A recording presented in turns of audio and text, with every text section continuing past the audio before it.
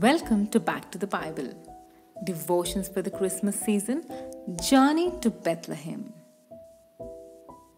Elizabeth and Mary, celebrating God's favor.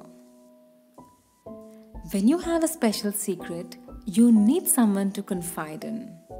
And when you're very young and unmarried and expecting a baby, you know you will have to choose that person carefully.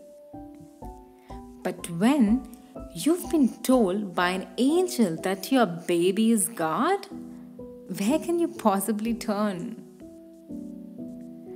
God knew that Mary would need someone to talk to, and long ago He had selected a special person. She was Elizabeth, a relative of Mary's, and already a good friend.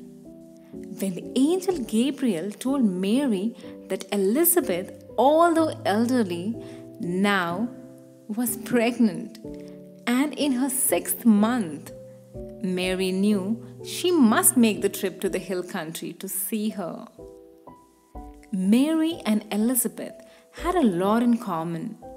They had the same relatives. They had the same strong faith in God. And now they had both experienced a miracle. But they had another need that neither Mary nor Elizabeth understood. And God had taken care of that too. When Elizabeth first heard Mary's greetings, her baby leaped in her womb. And the Holy Spirit came upon Elizabeth with power and with inspired understanding. The leaping of a baby was a joyful salute to Mary's unborn child. And this child was the Son of God. Elizabeth cried out, "Blessed are you among women, and blessed is the fruit of your womb." Elizabeth knew that Mary was to be the mother of her Lord and Messiah. In response, Mary, also moved by the Holy Spirit, uttered a beautiful lyrical poem that revealed her deep joy, her serene spirit, her thankfulness, and humility. In it, she directed all her love and praise to God. What a basis for fellowship! Being united in the power of the Holy Spirit, praising the Lord. What a wonderful 3 months they must have spent together. What a time they must have had in sharing their miraculous experiences and their deep faith.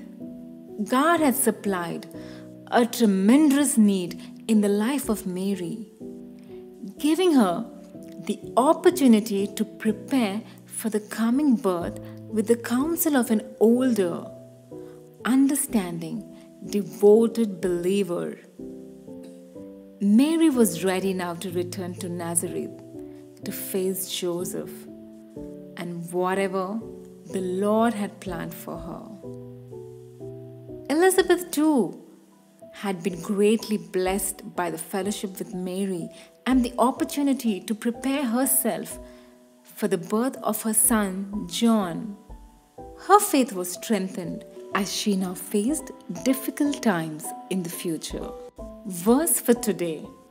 Consider this verse in the light of how God uses others in your life. Romans chapter 8, verse 28. And we know that all things work together for good to those who love God, to those who are called according to His purpose. Your steps for today: think of a person who helped you spiritually during a difficult times. Then think of an incident in which you encouraged someone else. Write down a sentence as follows and fill in the blanks. I resolve to encourage. Write in a name. And by, write in and act your intent to perform. Prayer for today: thank the Lord for other people who have helped or encouraged you spiritually in the past. ask for grace to carry out your resolution to help someone else. God bless you.